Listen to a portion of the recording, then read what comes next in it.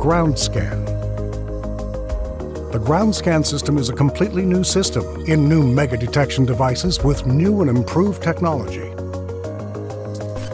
This system helps the user to scan the ground and create a 2D visualization on the device screen, or 3D visualization on any supported Android tablet via Multi-Visual Analyzer app.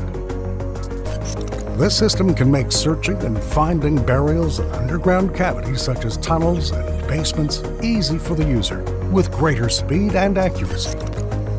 Device installation.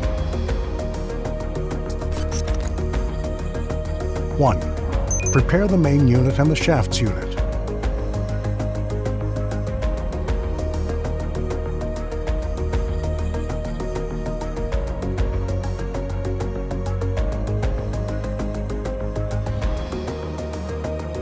Note: make sure that the antennas unit are locked so that they are stable during use.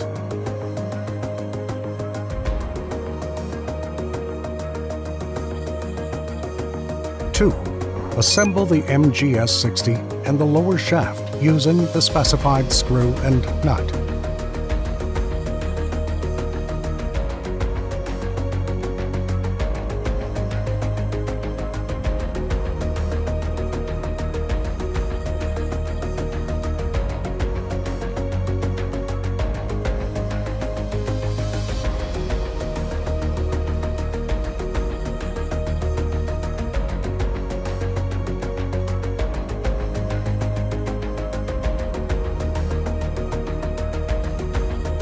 Insert the middle shaft into the upper shaft.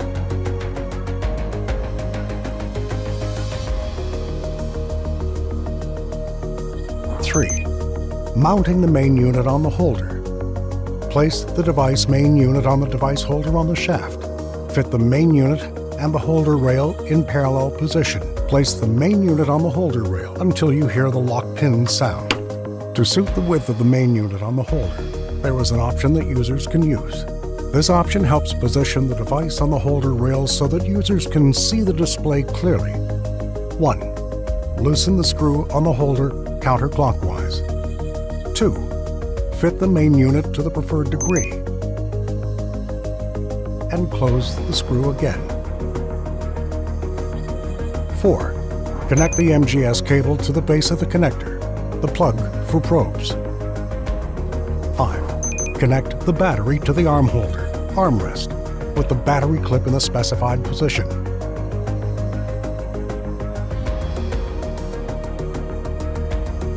6. Connect the battery to the device. 7.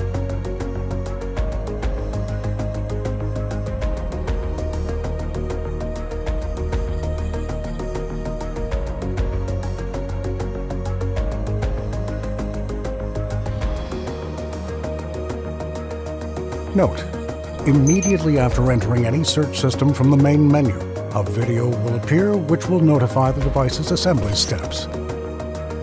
System selection.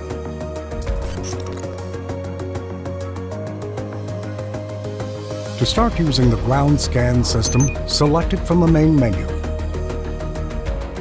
After selecting the ground scan system from the main menu, a new screen will appear to select the device on which the results will be displayed. There are two options: device and tablet. Selecting device in this list means that the user can see results directly on the device screen.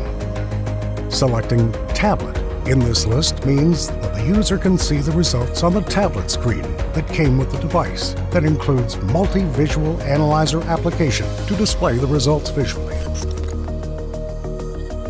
Set up to display results on device screen. Scan mode. On this screen, the user can choose the scan mode, and there are two options. 1. Manual mode. The user performs the scanning process manually. That is, he records measurements manually at each scan point. 2. Automatic mode. In this case, the device will automatically scan the points without user intervention, as it scans the points automatically with an interval between each point. User only has to press On Start button at start of next scan line. To choose the appropriate scan mode, use the left-right arrow buttons, then press the OK button. Scan path. On this screen, the user can specify the direction of the scanning path, which includes two options. 1 direction. The ground scan is performed for each line with the same direction, i.e., the direction of the scan is according to parallel lines and a distance between them. 2. Zigzag. In this case, the start of the next scan line is at the end of the previous scan line, while leaving an offset distance, meaning that every 2 successive lines are scanned in an opposite direction. Select your preferred scan path mode using the left-right arrow buttons, then press the OK button. Scan area size. The user can choose the dimensions of the scanning area using this screen, which are width, lines. It's the number of scan lines, and can be set using the up-down arrows. Then press the OK button. Height, steps. This number expresses the number of scanning steps, or points for each line, and it can be changed by using the up-down arrows and then pressing the OK button. To understand the difference between lines and steps, look at the following figure. When the user stands straight in the search area, every step he takes forward is called a scan point, or step.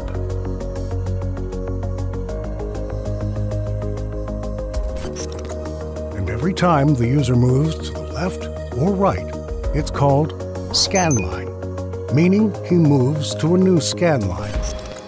Start point. Here, the user can specify the starting point of the scan within the area, and there are 2 options. Left. The start of the scan is in the lower left corner of the scanning area. Right. The start of the scan process is from the lower right corner of the scanning area. The location of the starting point can be selected using the left-right arrow buttons, then pressing the OK button. Scan. After completing all the previous settings, the user will see a screen showing the settings chosen through the previous steps. You can press the button at the bottom of the screen. Press OK to scan, to actually start the scanning process. How to use. After the setup is complete, make sure the device is fully and correctly assembled. Hold the device in the following manner, and make sure that you're holding the device fixed to your body without moving. Then stand on the 0 or starting point in the scanning area and press the Start button, located under the handle of the device. Keep the MGS height steady while scanning, at approximately a constant distance from the ground. Make sure to record the scan point at each point by pressing the Start button in manual mode before moving to the next point. The minimum area of a rectangular scan area must be observed, as it must be at least 3 by 3 meters in size, and it's preferable that the dimensions of the scan area be 3 by 3, 6 by 6, or 9 by 9, with a 30 centimeter distance between each scan point. If there is an uneven area of land, first clean the area and arrange it as flat as possible before performing the actual scan. Continue scanning step by step according to the scanning paths you selected. 1 direction or zigzag.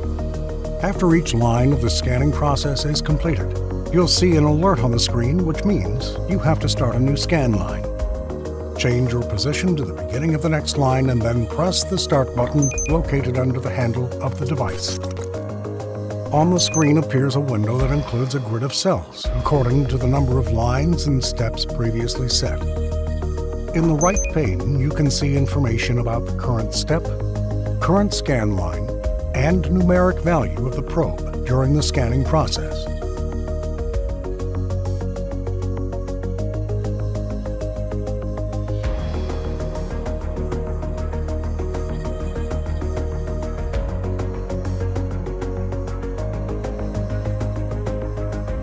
When the scanning process is completed, you'll see an alert on the screen stating that the scanning process is complete.